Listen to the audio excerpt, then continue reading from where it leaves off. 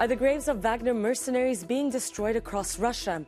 One particular video accused the Kremlin of attempting to erase the memory of Wagner soldiers after the sudden death of the group's boss Evgueni Prigojine in a plane crash. But is that true?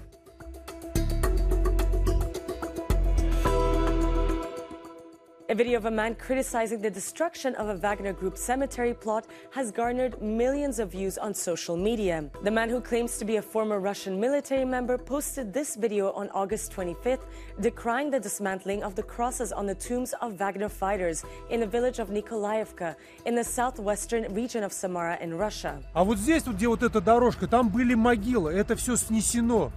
Вы что творите-то, ребят? Да это же кощунство, блин, это что, люди гибли за Россию, вы их тут с землей сравняли, все могилы, блин. On the 23rd of August, Wagner chief Evgueni Prigojine was killed when a small plane carrying him and other group leaders crashed in the northwestern Tver region of Russia. It happened exactly 2 months after Wagner Group mercenaries, led by Evgueni Prigojine, staged a brief mutiny against Russia's Ministry of Defense. Now, multiple social media users believe the viral video of the flattened graves is proof the Russian government is attempting to erase all traces of the mercenary group. Currently, there are about 7 known cemetery areas across Russia and occupied Ukraine where hundreds of Wagner fighters have been buried. However, according to local media reports, the construction work in the Wagner area of the cemetery is actually part of a larger renovation project.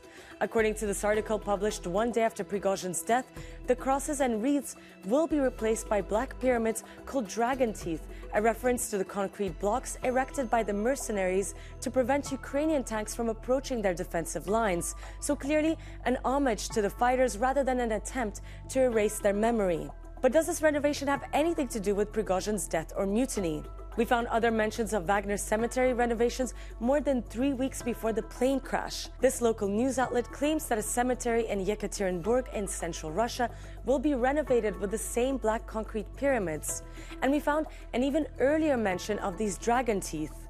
Вот так, an independent newspaper reported on July 11th that black pyramids were starting to replace the traditional crosses in the Wagner burial area of a cemetery in the Krasnodar region in southern Russia from May. That means very similar renovations were already taking place in other burial sites across Russia, well ahead of Wagner's brief mutiny.